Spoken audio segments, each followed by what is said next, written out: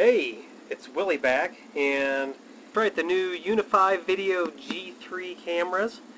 I haven't taken them out of the box yet, so we're going to do that after we take them out of the box and we look at them a little bit.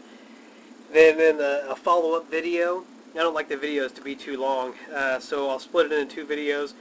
This one will open the device and we'll take a look at it, and then after that we'll hook it up to an NVR, and one of these is going to an NVR and one of these is going to be used to shoot traveling live streams.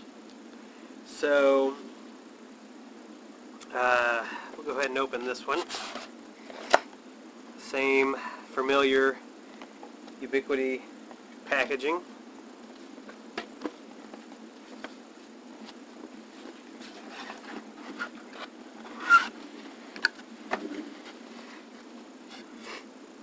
And this is the first time I have had my hands on one of these, so got your quick start guide. Let's see if there's anything different about this. Oh, this camera is a little different than the G2, which is not necessarily a bad thing. I don't have an extra G2 to show you a size comparison, but I can tell you that the overall size of this camera is smaller than just the body of the G2, or about the same size. But let's take everything out of the package.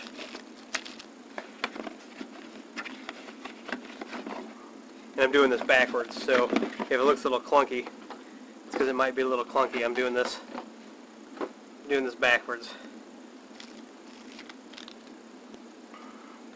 Okay, so let's start off with what we know. Power cable, standard Mickey Mouse ear plug-in, the PoE injector, and is this gigabit? This is not gigabit, but you can see it's the one that comes with the mounting plate for the back. I love this. Whoever came up with this fantastic idea.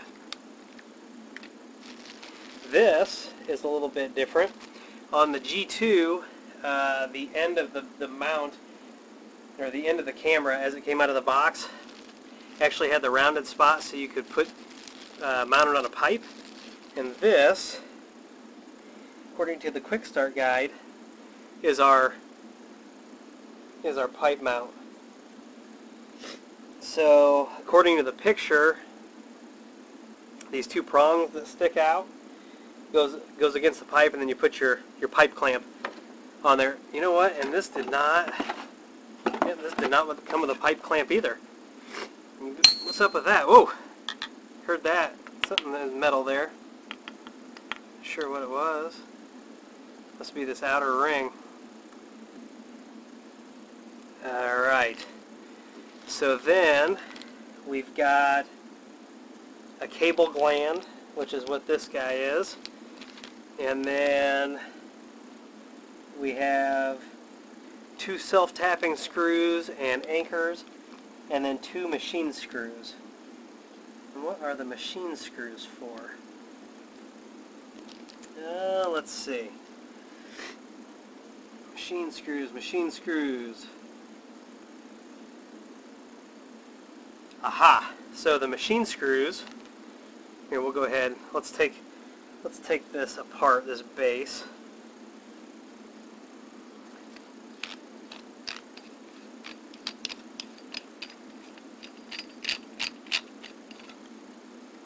So we've got a couple different pieces here.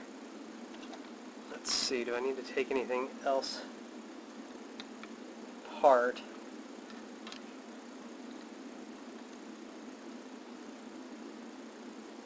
Let's see.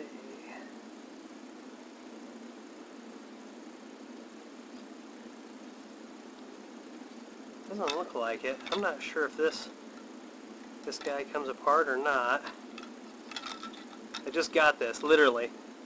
Just got this, so I don't want to twist and turn on it too much. Break it on camera, that'd be fantastic.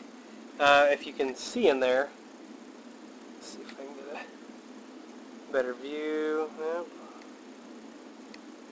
trying to get some light in there. Anyway, there's the Ethernet and the reset button. are inside the back there. Let me see.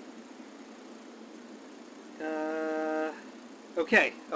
So it does look like this comes apart.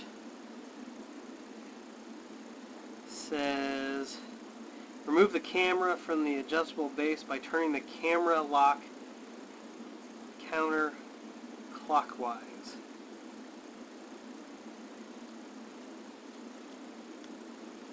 Okay, now we're getting somewhere. Alright, so here's the actual unit itself, and by the way, you can get extended IRs to go on the front of this. I don't have that, but I should probably go ahead and buy some of those. So we've got the back of the camera, Ethernet, reset, and this appears to be metal. So let's see, does this hood come out at all? I don't know if it does. So that's the camera body itself. And then this is the adjustable base that we just took off. I have to applaud this design with all the big locking nuts. The ball joints and things like that they've got, especially like on the M5s. And then this is our mounting base, which would actually mount to our pipe clamp, and you can see there's a spot for the cable to come in. And so then you would screw this together just like this.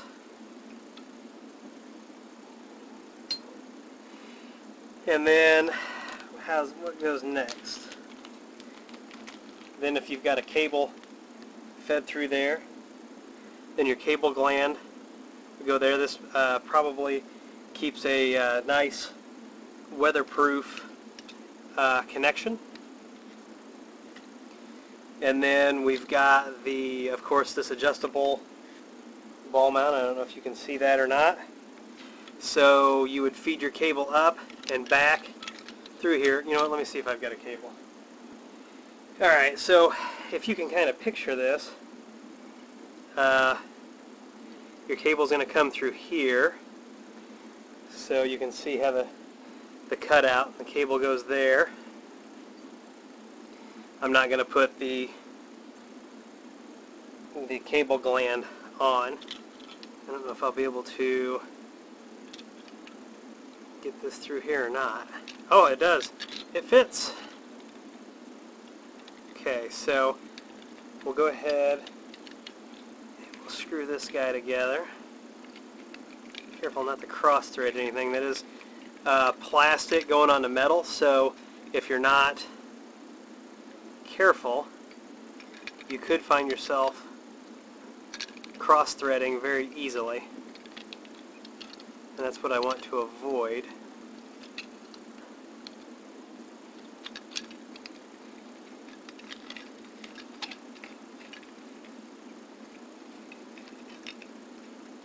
Yeah, if you wrenched too hard on that too, you could probably crack it kind of easy. So your cable is going to come in like that and plug into the back of the camera. Let's see, so this looks like it's keyed so that it'll only fit one way there. I am really impressed with the size of this camera for a 1080 camera. Some other people may not be, but you know, people got to be upset about something all the time.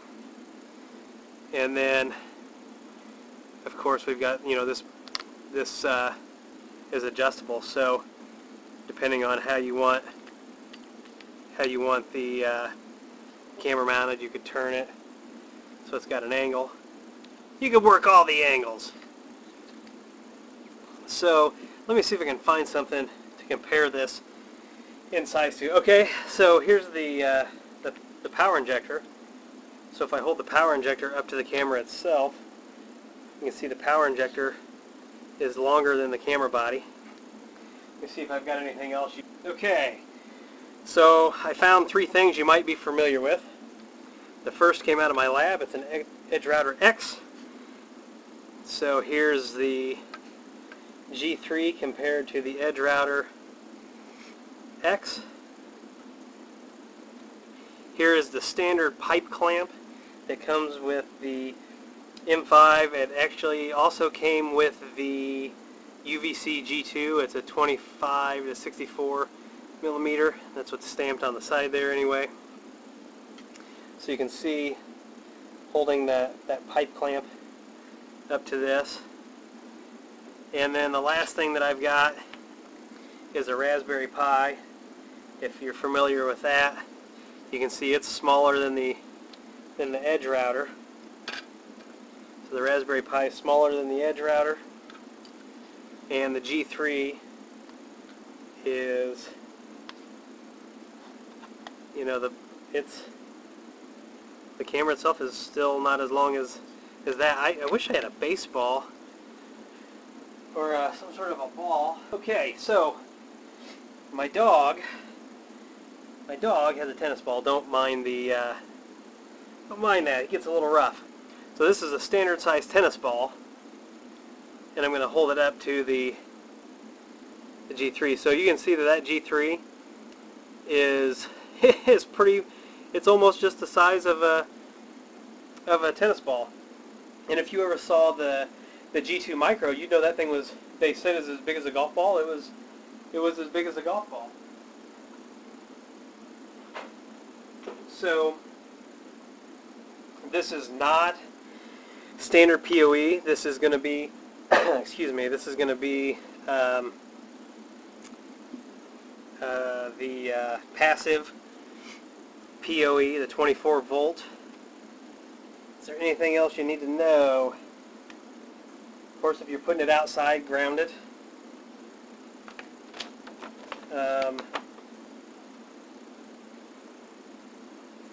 Other than that, oh, to adjust the view. Oh, yeah, we